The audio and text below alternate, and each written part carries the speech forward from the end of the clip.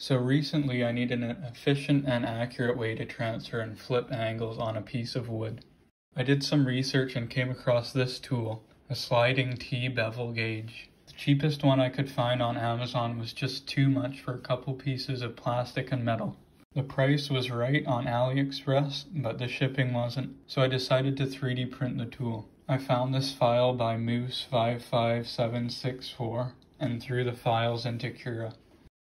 The blade came out great, and so did the thumb screw. The body did warp on one side, but the other side was flat, so it doesn't really matter as only the flat side will be used for reference. To fit this thing together, you just slot the blade into the body and screw the screw down. It holds pretty well. I think this tool turned out great, and it only cost $1.18 worth of filament.